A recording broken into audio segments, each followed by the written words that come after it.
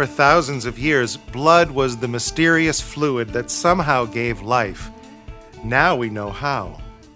The average adult has about 5 quarts of blood circulating through their body. This is approximately 8% of the average body's total weight. Blood has 4 components: plasma, red blood cells, white blood cells, and platelets. About 55% of blood is plasma, the largest component of blood. Plasma is a light straw color and is more than 90% water.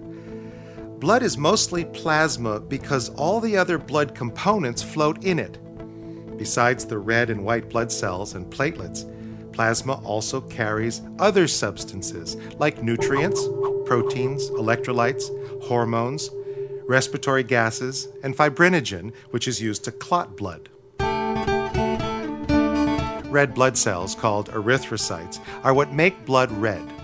The job of each red blood cell is to carry oxygen to and remove carbon dioxide and other waste products from every cell in the body.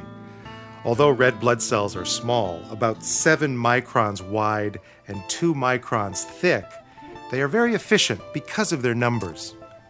Erythrocytes are concave on both sides, giving them a large surface area.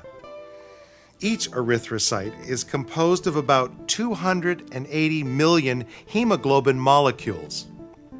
And each hemoglobin molecule can carry 4 oxygen molecules.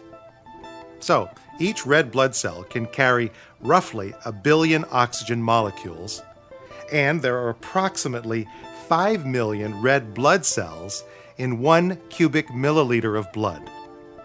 This amounts to over 35 trillion red blood cells per person, with a total combined surface area of about 3,820 square meters. That's 2,000 times more surface area than the body's total external surface area. White blood cells, called leukocytes, are bodyguards.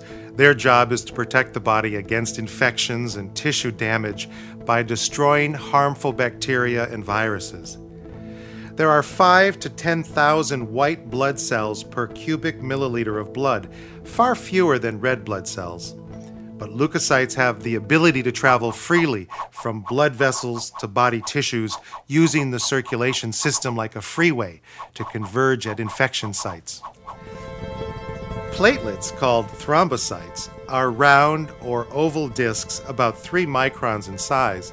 There are approximately 130 to 400,000 platelets in a cubic milliliter of blood.